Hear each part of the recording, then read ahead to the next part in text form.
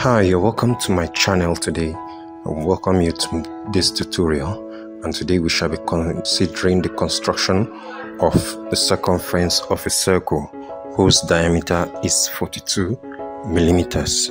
Now, from this information given unto us, we'll be able to construct the circumference of a circle.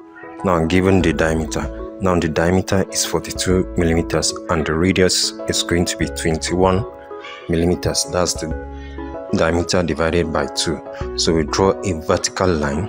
After drawing this vertical line, we're going to draw a horizontal line.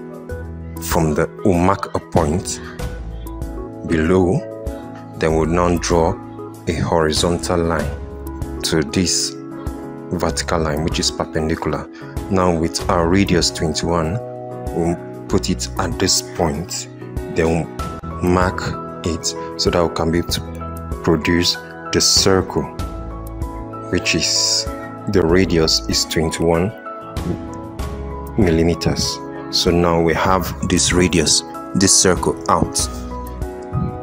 So now, after drawing it, we mark the point A, O, and B. So at the point B, we'll draw the horizontal line so that we'll be able to get the circumference of our circle. So now we draw the horizontal line.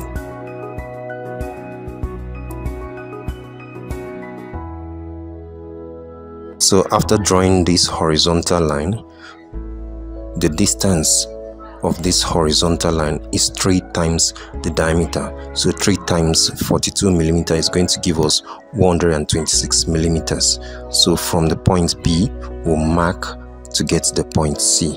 So after doing that, we'll move to the point O at the angle of 30 degrees to the vertical. We'll get another point, which is D, on the circumference of the circle, point D. So from the point D, we'll draw a horizontal line to meet the line AO to get the point E. Then we'll connect from the point E to the point C. So now the line that is connected from C to E, that's the line EC, is going to be our circumference. So now if you measure line EC, is going to be our circumference, which is 132 millimeters.